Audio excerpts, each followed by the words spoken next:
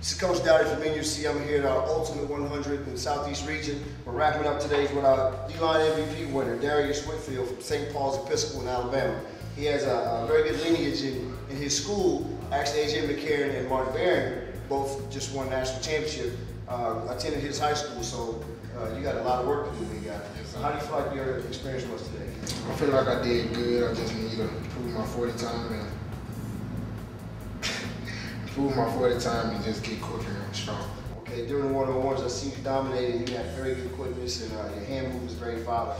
Do you feel at the next level, which is going to be our top prospect, how do you feel like you're going to be able to compete? I feel like I'm going to be able to compete good in more competition, so I'm just going to have to stay in my game. Okay. What's the on the calendar of your season next year? What's the big date that you circle that your rival is? Well, our biggest rival is U100, but we're really focused toward Wagner and Spanish 40. Okay, how did your school do last year? We went in the third round. We lost to Houston. Okay, so big time football in Alabama. We're playing some very good teams. Darius, I look for a big future for you. Good job today. Thank you.